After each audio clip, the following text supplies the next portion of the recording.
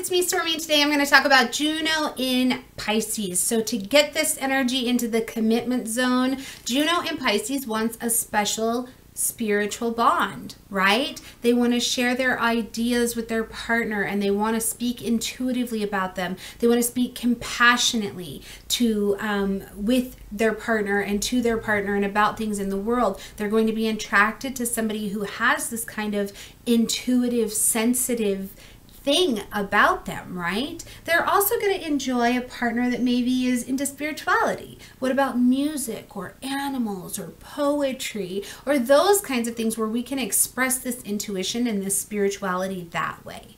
Now, one of the things about this placement they have to pay attention to is that they can really withdraw, right? When they're frustrated or scared or they don't want to confront something, they can really withdraw. And this is no good because ultimately, what does it do? It puts them in this fantasy world where that's not handling any really human problems, where they have to get confrontational a little bit.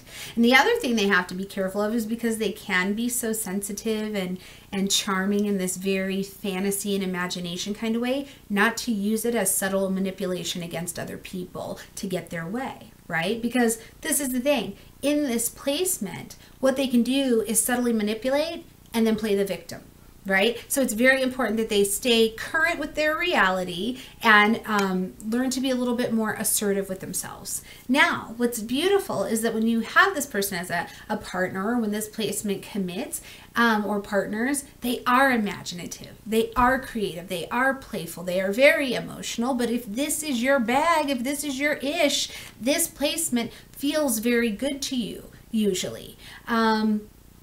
They do have a hard time with just the harshness of the world. So I do tend to think like this is a wonderful placement for somebody who's like maybe even out in the world and really deals with a big crazy job or something where they take on a lot. And when it's in the come home space, they need somewhere soft to be able to process under the light of compassion. Wonderful energy for that.